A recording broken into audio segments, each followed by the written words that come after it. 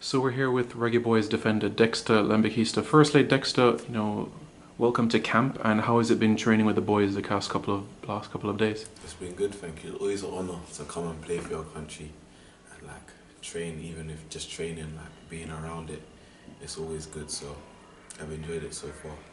Yeah, and tell me a little bit about what 2023 has been like for you. A lot of Jamaicans are very proud of the progress that you've made, especially playing, at Wolves in the first team and making your debut this year. Tell me about the journey that it has been for you. Yeah, it's been good.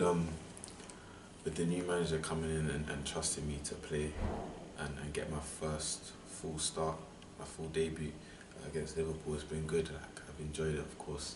It's a dream come true to play the professional game.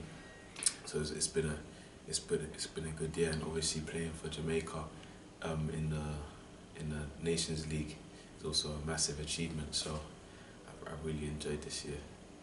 Yeah, and for those that don't know a lot about you, tell us a bit about your background. Which side of the family do you have Jamaican heritage? My mum's side, she's from Jamaica. So my mum's side's from Jamaica, my dad's side from Congo. But yeah. Okay, sounds good. And being involved, you spoke about the Nations League, but prior to that, the game against Trinidad and Tobago on home soil, that experience for you? Yeah, it was amazing playing in that stadium as well, in the national stadium, because I watched the game when I came with the under-20s. I watched the game there, and it looked amazing to play down there and be on the pitch. So it's always a dream to play in front of your country and your nation. So it was amazing. Firstly, playing in the national stadium of Jamaica, and then going on to play in the Azteca as well. So yeah. Yeah, and in that same game as well, Tyler Roberts made his debut, same club as you, of course, fellow countryman as well. Do you guys get to catch up a bit on Jamaica or even train together as well? Yeah, definitely.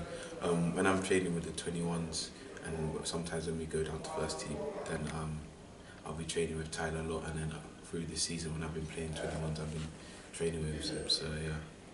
Yeah, and finally, how much are you looking forward to, the Gold Cup that lies ahead? Yeah, I'm looking forward to it a lot. I've heard it'll be a good experience, even just being around it again. So I'm looking forward to it. The boys said that it's always a good experience, and then they've enjoyed it. It's a good tournament, so I'm looking forward to it. All right, thanks, Dexter.